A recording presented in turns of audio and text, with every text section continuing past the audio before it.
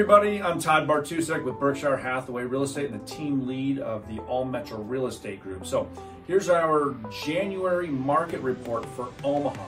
So it's kind of interesting. So in December, and so again, what I'm doing is I used to do year over year. So I would have looked at stats from 2022 to 2023, January to January. But what I'm doing now is I'm going month to month because our market is really doing this. But right now it is definitely on the upswing. So here's the stats for the overall Omaha area. And this is for existing houses only, not new construction. So December we had 589 houses sell total. January we had 419, so down about 34%. Again, doesn't necessarily surprise me because these are closed, right? So a lot of the houses that would have sold in December then possibly closed in January. Sometimes they may be even sold in November. So seeing sale numbers down in January doesn't surprise me. But this did surprise me. We went from an average sale price of $290,000 to an average sale price of over $302,000. That's a 4% increase in a month. That's a pretty solid number. I listed a house just this last weekend. We had 11 offers on it. The house sold for more than 10% over list price. So appreciation is definitely happening.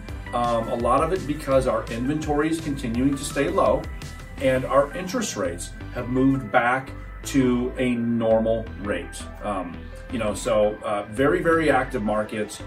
So that was the overall markets. Now I'd like to break it up into the price points, and this is up to $300,000. So what I call the first-time home buyer price point. So again, same thing, we had lower numbers in January. We had 281 sell total, and we had 400 sell in December. Our prices actually dropped a little bit. That actually surprised me a little bit as well because that first-time home buyer price point has been very active.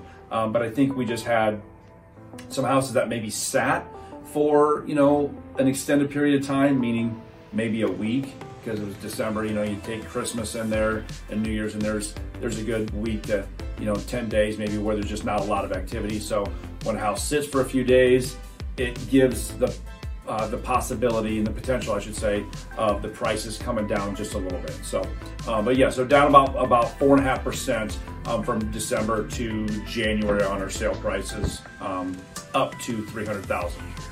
Okay, the next price point I'm going to talk about is $300,000 to $600,000. So what we saw there was our prices stayed pretty consistent. 402,287 in December to 402,166 in January. I mean, down 0.03%. So basically, they're static. Again, we get a little bit more of a glut in that price point. So, we had over 100 houses sell and close or 100 houses close in January, where we had 170 the month before. So, but still moving along real nice. I'm still taking less than a month to sell the houses where we've got a big glut of price points or of homes in the price point. Okay, then 600,000 and above for Omaha, we actually saw, so now we saw the same number of units sell from month to month, from December to January. Now the interesting thing, and what this also tells me, is that we had some higher end houses go on the market, but December, our average sale price was $854,000. And in January, our average sale price was $1,094,000. So that's up 24.7%. Doesn't mean that luxury market is doing this. Just means we had some bigger end properties actually hit the market. But what I'll also attribute to that is the fact that our interest rates did start to level off. And so then those luxury buyers did come in and saw value in the market, with the interest rates starting to normalize. So really what's going on in the overall market right now is we've got low inventory. Almost the same scenario that I mentioned last month. Low inventory, our interest rates have definitely ticked back down. Weather has definitely helped. We're seeing, temperatures in the 50s and it's sunny. That brings a lot of people out. So it's a great time to be a buyer because again, our interest rates have pulled back down, okay?